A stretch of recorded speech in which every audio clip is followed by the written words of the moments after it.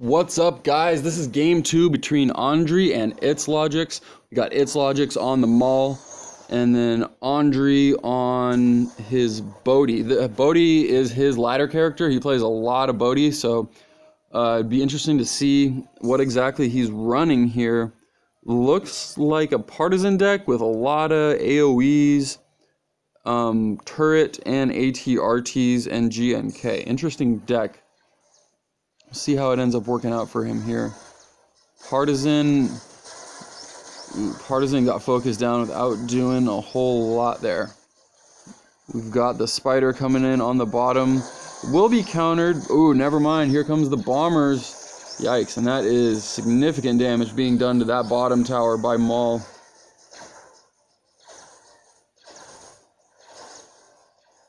The AoE does come in, but that is not a great trade for our Bodhi player.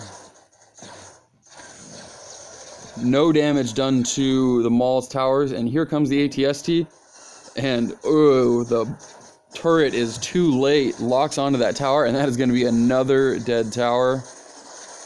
This is getting ugly, boys. These partisans are just not doing anything. Like, the partisan gets used, and it locks onto something, but it doesn't splash enough.